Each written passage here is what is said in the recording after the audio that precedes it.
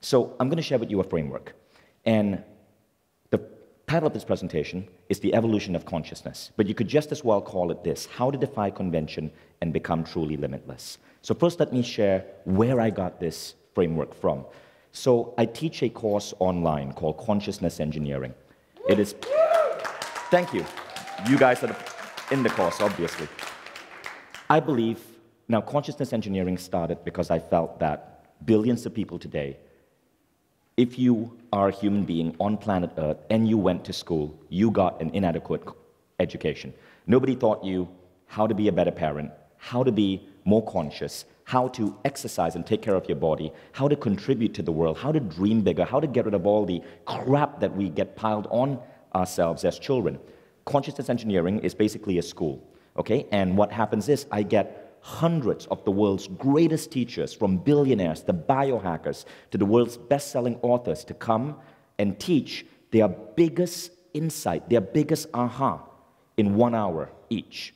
And all we do is, every 2 weeks, we release one training. And people who attend consciousness engineering say it's one of the most transformational programs they've ever had. And because we want to get this out to millions, we dropped the price. It's like $29 a month. So we made it really accessible for all of this wisdom. So thousands of people attend this school every month, okay?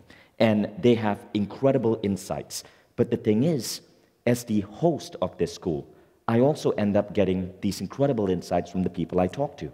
And the last couple of months, I had a number of conversations, trainings with these individuals: Michael Beckwith, Joe Vitale, Emily Fletcher. Yes, give them a round of applause. They are incredible teachers. More on them in a bit, but there was this pattern that started emerging, and I started noticing that there seems to be some sort of a roadmap that people go through as they expand their awareness of who they are. I want to share that roadmap with you. So I believe that there are 5 levels of evolution of consciousness. Now, a bit of a slide is cut off over there, but you can see level 0 is where we start. And we go from 0 to 1, 2, 3, 4. So level 0 goes on to level 1, level 2, level 3, level 4. Now, level 0 is level 0 and not level 1 because the Homo sapien, the human race, has since, in the last 2,000 or so years, bypassed 0 completely. We are now mostly starting off at level 1. That's where 95% of humanity is right now, level 1. Most of you who are here are at level 2 or higher, and we'll come to that. But humanity started out at level 0. So let me explain. Level 0 is early man, when mankind first separated itself from animal. Through the faculty of language, we moved from level 0 to level 1. So early man was basically more tribal, more egocentric, to use Ken Wilber's definition. It was about competing with other men for that bush with the berries, for that animal that you were going to hunt for food. But with the faculty of language, we began to differentiate ourselves from animals, and that's when we got to level 1. Level 1 is when you see an ape can say, and they've studied chimpanzees, and scientists have found this, that chimpanzees can say, "Watch out, tiger." But as man evolved, man developed language to such a degree where it wasn't just a simple statement. We could say, "Hey, Bob, don't go to the river, you might get eaten," because I saw a tiger lingering there. But that faculty of language also allowed us to create the cognitive world, meaning religion, mythology, culture, tribes, cultural symbols. That's when mankind moved to level 1. But level 1 didn't just stop at that. In the last 100 years, we've used level 1, the cognitive world, to create things such as corporations, meditation, passion-based work, careers, 9 to 5, mindfulness. All of these exist solely in the cognitive plane. You cannot touch them, but we know what they are because they are ideas that we have in our heads. So that's when we move to level 1, which is modern man. This is where 95% of the human race is today. Now, there are a couple of unique things about level 1. Level 1 is all made up. We made up, our forefathers made it up, and they trained us to take on these constructs. If you ardently believe in your religion, you're at level 1. If you believe in 9 to 5, you believe in corporations, you believe in mindfulness, you're level 1. There's no good or bad or judgment in level 1. The important thing is we are living in a world of mental constructs. But there are a couple of problems in level 1. You see, in level 1, we tend to be at what some people call the victim stage. Michael Beckwith calls this the victim stage. The victim stage means we live in this world of constructs, but we have forgotten that we can mend, we can fix, we can mold this world. And so rather than go out there and try to change this world, we react like a victim. He said that, and it hurt me. My government is keeping me down. The world is like this. And most people live like that. They feel helpless in the face of this giant 7 billion human being planet that we live on, with so much happening all the time. But at a certain point, you start waking up. And when you start waking up, that's when you start getting to level 2. I call level 2 the state of the culture hacker. Because here's what happens at level 2. At level 2, you start questioning culture. Now, what is culture? Culture, according to Yuval Harari, who's the historian who wrote the book Sapiens, culture is nothing more than all our human beliefs and all our human rituals and practices coming together. But culture isn't just religion. Culture is our ideas of getting a college degree to be successful. It's our ideas of joining a corporation, of being an entrepreneur. All of these are cognitive concepts which come from culture. But the thing is, when you get to level 2, you start developing an idea that culture is an absolute truth. And you can hack it. You can bend it. You can mold it to your own desires. In the words of Steve Jobs, you realize that everything in the world around you was made up by people no smarter than you. And you can change things. And when you get this, said Steve Jobs, you will never be the same again. I love that quote. But that's what's happening at the level of culture hacker. Now, at culture hacker, something interesting begins. The world of questioning. We start questioning. Most people don't question because, when a kid grows up and they start asking their parents, why, most parents will simply say, because I told you so. So we tend to kill that ability to question at an early age. But most of you are here because you question. If you're watching this as a video on YouTube, you're curious, you're beginning to question. Congratulations, you are already most likely at level 2. So level 2 is the level of questioning. But something else happens at level 2. At level 2, not only are you questioning culture, but you begin to see that the world around you is bendable. You don't like the 9 to 5? Great. You become an entrepreneur. Or you start a company with flexi time. You don't like the idea of marriage? Great. You come up with your own ideas of how a man and a woman should relate. You don't like the idea of college degree? No problem. You drop out and start your own thing. You begin to question the conventions of culture. And this is where an important insight enters your head. Life can happen to you, or life can happen from you. When you grasp the idea that life is within your control, that you have the ability to bend reality, you're at level 2. Now, this is what this A-Fest was about, teaching you that beliefs are hackable, beliefs are swappable. Now, remember, culture is nothing more than beliefs plus rituals. So when you learn that beliefs are not you, beliefs, in fact, possess you, but those beliefs can be plucked out and replaced with more empowering beliefs. You have started to understand this phrase, that life can happen to you or life can happen from you. You can create life through the process of questioning, of hacking beliefs, and filling your mind with empowering beliefs, not necessarily the beliefs from your parents, your school, your education, your religion, or your culture. You identify the difference between a rule and a brule, or a bullshit rule. And you start to see that we are swimming in a sea of bullshit rules that we can choose to question and ignore. Now, at this point, something interesting happens. The idea that your thoughts can create your reality. This is not just a mystical statement based on mumbo-jumbo or the law of attraction. If you believe in that, that's great. That's a good belief. But you can literally question and shift reality because you can question the cognitive plane. Most of the world we live in right now is nothing more than ideas which may have already hit their expiration date, but which we are still playing with. So now you get to toss out that expired idea out of your refrigerator and put in a fresh one. Now at this point, something interesting happens, right? You're at level 2, you're the culture hacker, and you start growing at an accelerated pace when you get to level 2. So your growth, if it's like this, when you get to level 2, it starts growing like that because you start seeing that the world is under your control, that you can question. And I want to share with you a really important piece of wisdom that I learned from Michael Beckwith. So Michael was one of the trainers who came on consciousness engineering, and we had an incredible conversation, and he put on an incredible training that people loved. And in that training, so this is just a clip from that training, but he spoke about an idea called Satori versus Kensho. And he said this, right? This is one of the most powerful ideas I've learned. Michael Beckwith said that you can learn and grow in one of two ways. You can grow through Satori moments. Satori moments are moments of sudden awakening. This is when you're meditating and all of a sudden you have this feeling of connectedness with the entire world. Now, Satori moments are rare. They are powerful awakenings, but they are rare. Most people grow through Kensho. Kensho is growth through pain. So someone breaks your heart, and it's painful, but you learn to be more resilient. You learn self-love. You learn how to have a healthier relationship. You end up hospitalized, but you grow through Kensho, and you learn to take better care of your body. You might lose a business. Boom, Kensho hits you. But you learn to invest in your growth, learn new business skills, plan better, and you launch that new business to be successful. So both Satori and Kensho are nothing more than incredible ways for you to grow. But when you understand the idea of Kensho, you know, every time pain hits you, I know that it changed my way of dealing with pain. Every time pain hits me, I'm like, damn, and I curse.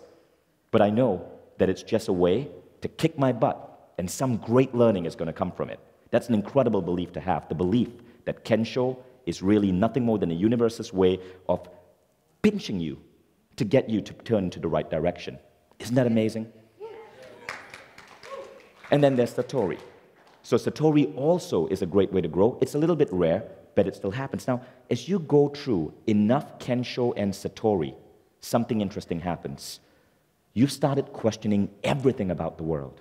And when you start questioning everything about the world, including some of the fundamental truths, be an entrepreneur, get a career, you hit level 3. Now at level 3, in Michael Beckwith's words, something very unique happens. You stop getting obsessed with goals, with even the great goals that society says you need to have. Instead, you become a servant to a higher calling. Those are his words. So let's look at level 3. Level 3 is what I call the state of limitless. And I want to share a really interesting thing that happens at level 3. And here I'm going to share from another teacher on consciousness engineering, Joe Vitale. So Joe Vitale went from homeless, he was sleeping in his car. He went from homeless to being the author of 50 books, being in 15 plus movies, and producing 15 music albums. He's one of the most incredible generators of ideas I've ever seen. But Joe Vitale has a really interesting idea and thought on how he's able to produce so much work.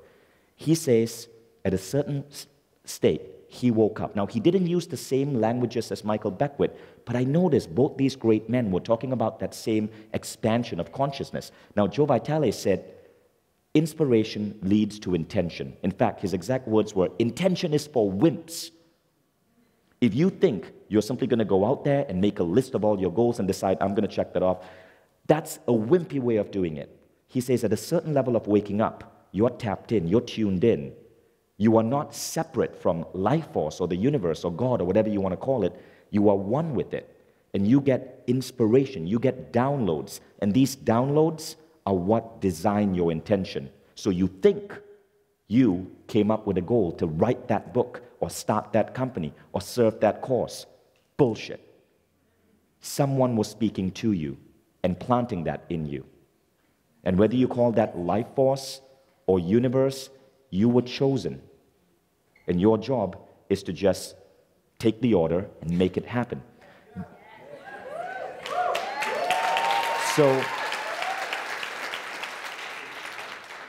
So the analogy is this, right? And this is another belief that I want to discard. Let me share with you this analogy, the compass and the rocket. Most people set goals, and then they rocket towards those goals. They decide, I'm going to do this and this and this to get to that goal. But when you get to stage 3, you don't just think of a goal and rocket towards it. You first tune into an internal compass to find out if you're pointing in the right direction. What if that person you want to be with isn't really the person you're meant to be with? What if that school that you want to get into isn't where you're going to meet your future soulmate or your future business partner?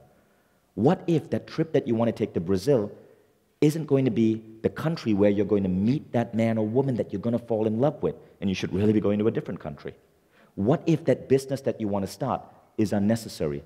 It's going to be evolved to selling craptastic products. But there's something way more important that you need to do for the world. When you get to level 3, intuition or inspiration guides your intention. And that was one of the most powerful new beliefs that I developed in the last couple of years. Now, when I started doing that, things changed. Now, I want to share another word of wisdom. This came from Emily Fletcher. So Emily Fletcher is an incredible meditation instructor. She spoke at A-Fest last year. She has spoken at Harvard Business School, at Google. And Emily shared a really interesting story with me. So she was talking about this idea that the universe does not play favorites. We're all equal in the eyes of the universe. The universe doesn't play favorites. And she said she heard the story about Michael Jackson. He would wake up at 3 a.m. and call his agent and go, "Hey, fireflies, we need to do fireflies." And the agent is like, "Michael, it's 3 a.m. Why are you waking me up?" And Michael said, "No, I need to write this song, Fireflies." And the agent goes, "So write it." Michael goes, "No, I need to write it right now, because if I don't write it right now, Prince is going to write it." What Emily was saying is that the universe doesn't play favorites. It decides that something has to be born in the human scape.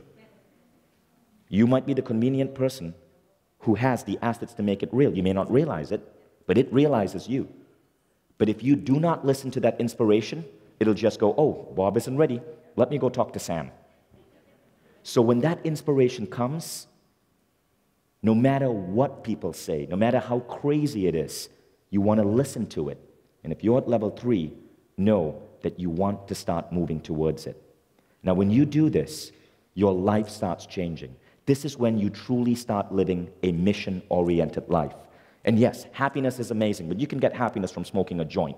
The real goal in life, I believe, is fulfillment. Nothing makes you as happy when you're living a mission-oriented life, and that mission is designed to push the human race forward. One of my most favorite quotes is, "Business people do it for the dollars, but real entrepreneurs, they do it to push humanity forward." But you get there when you're listening to that inspiration, the universe picks you, and you're ready to move. So, that's level 3. That's where you want to be. Now, Michael Beckwith said something really interesting. You know, I asked him, how can we accelerate people moving to level 3? He says, you don't have to. Satori and Kensho will take care of that. But here's the important thing. Michael said, when you can see the levels, when you understand the framework, you immediately are giving yourself a way to ascend it faster. So just by understanding this framework, you speed up your evolution from 2 to 3. Now, why is the mission-oriented life important? Well, I spoke about this in my earlier presentation. Missions give us meaning. They give us fulfillment. The Dalai Lama once said, you want to be happy? Learn to make other people happy. Nothing makes you happier than being able to contribute. The mission-oriented life will not just give you meaning because you're contributing to bettering the human race, but it will reward you with so much abundance and so much opportunity that you never dreamed you could live like that. All the greatest entrepreneurs I know are living mission-oriented lives. People like Elon Musk, like Larry Page, like Peter Diamandis. They're doing incredible change in the world, but you don't have to play at their level. You could be running an organic farm. You could be writing a children's storybook. You could be a blogger sharing wisdom with a pool of just 1,000 people. But if that is what you feel is your mission-oriented life, that is what is going to give you fulfillment. Now, there's something very important on why you want to get there, and we're going to come there in a moment. Mission-oriented life isn't just about fulfillment and bettering the human race.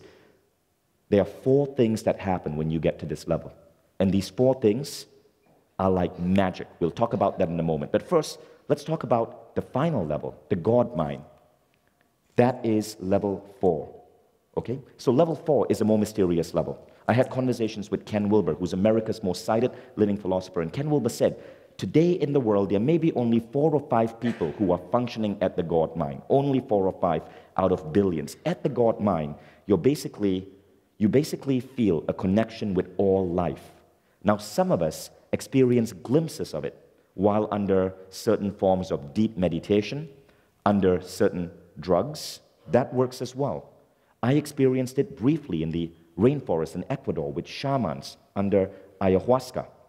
But for most of us, it's a single fleeting thing. Many people who experience out-of-body experiences experience that God-mind level. And when they come back, they are suddenly at level 3. And their lives are never the same again. So don't worry about the God-mind. We are still experimenting with that. We're still trying to figure out what is this ability, this level. But it is there. Now, at the God-mind, the fundamental thing is total connectedness. You start to realize that you are not you.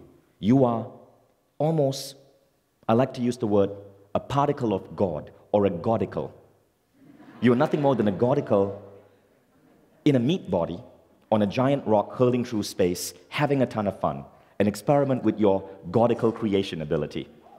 That's what happens when you get to level 4. But it also, because you are a godicle, you are part of a larger whole, a particle that's part of a larger whole, you tend to be very compassionate towards the human race. You tend to realize that there are no limits, and traditional problems that bug most people just don't burden you because you are so much more. Okay, but again, it's a very, very, very incredible level of connectedness. Most of us experience it in glimpses. Maybe at a certain point, the human race will evolve where we are all living as mini gods in our own conscious kingdom. But that's somewhere in the future. So for now, I want to talk about this state, the state of limitless. Now notice something, right? At state 1, you're a victim. At stage 2, you're a culture hacker. You start to understand that your thoughts can create your reality. You can bend things. You can mold the cognitive plane. At state 3, you can mold the cognitive plane, but you are a servant to a higher calling. I compare it this way. At state 3, you have a boss. That boss takes care of you. He's going to pay you well. You're going to get crazy abundance. He's going to clear roadblocks. He's there to listen to you, but you got to take the marching orders. So when you get to state 3, you may be an entrepreneur, but you're a very confident entrepreneur because you're not doing it alone. You have a power, a boss that's helping guide you. Now, there are a number of really unique qualities about state 3, or the state of limitless. I'm going to be talking a lot about these qualities and this state in my upcoming book, Code to an Extraordinary Mind. But let me briefly share them, then we're going to go deep. The first is the sense of connectedness with all life. The second is you're tapped into intuition. The third, inspiration drives your intention. And the fourth, luck is on your side. So let's go deeper, okay? First thing that happens when you get to the state of limitless is you've started questioning all the rules, all the rules or bullshit rules of society. You realize religion is a rule. There are great things about religion, but you can hack religion.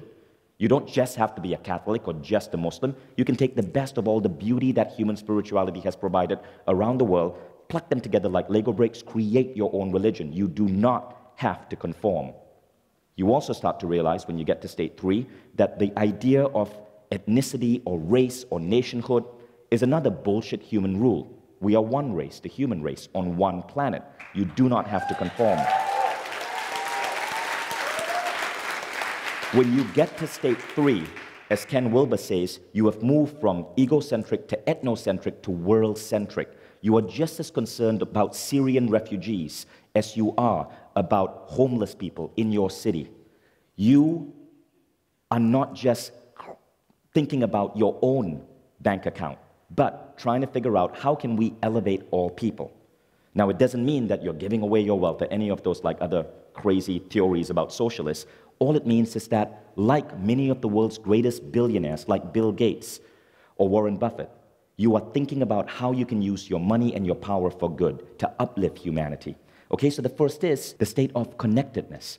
Now, there's a second thing that happens when you get to this level, and this second thing is intuition. Because you're connected, you're tapped in. Now, what happens when you're tapped in? This is when inspiration flows through you. When I interviewed Joe Vitale, I noticed something really interesting about this man. There was no preparation for the interview. He just flowed, and it was poetic.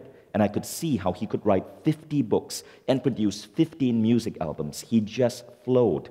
And he says, I don't know what I'm going to say. All I know is I have to open the link, and it flows through me. You'll notice many other great people, Lisa Nichols channels, Christy Marie Sheldon channels, I channel, Jeffrey Allen sitting over there channels. They're tapped in. You can learn this too.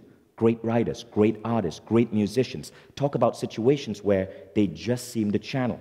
Now, we tend to associate this with artists, musicians, but it's also great entrepreneurs.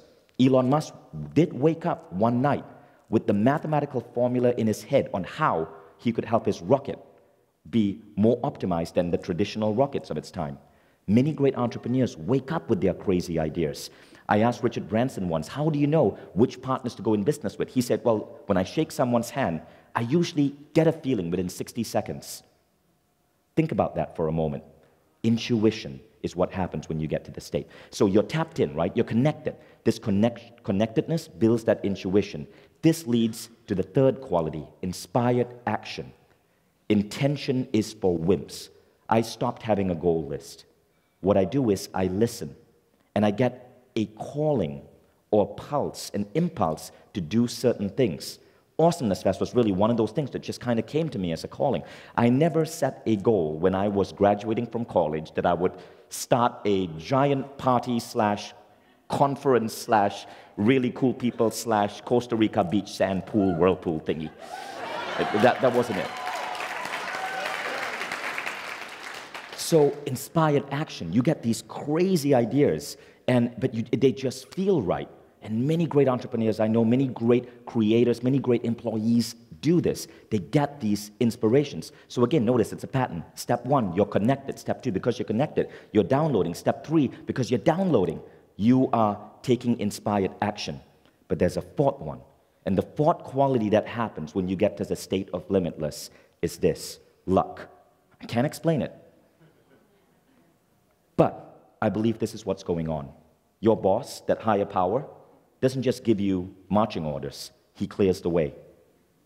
What happens is, if you happen to march in the wrong direction, something will happen. Little Kensho moment, little pinch to just correct you. And if you're marching towards the right calling, everything becomes easy. Life becomes an uphill climb. That's why people who are operating at this state have all the obstacles cleared. And we use words such as visionary or lucky, or, they had tons of money, or, they had political connections.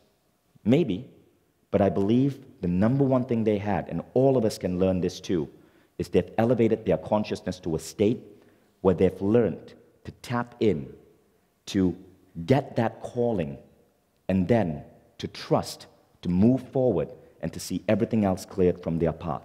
Think about moments in your life where everything seems so easy. Think about the state you were in, and you will notice that often when you set out on that journey or that path or that company or that project, could be really small, could be really big, could be something as simple as deciding that you wanted to raise a really beautiful kid and then just becoming a parent, or it could be starting a $100 million business. It will feel like it was a calling. And when obstacles hit you, they rapidly clear. They may have been painful for a moment, but they rapidly cleared. Luck comes on your side. It feels as if the universe has your back. And this is why you want to get to the state of limitless. First, sense of connectedness. Second, your tapped intuition. Third, inspiration drives your intention. Fourth, luck is on your side. So that's what I wanted to share with you. That's where I wanted to give you a sense of where you can go. But it all starts with questioning. Questioning everything about the world that you have learned is absolutely true. And beginning to go, I make my own rules. Thank you.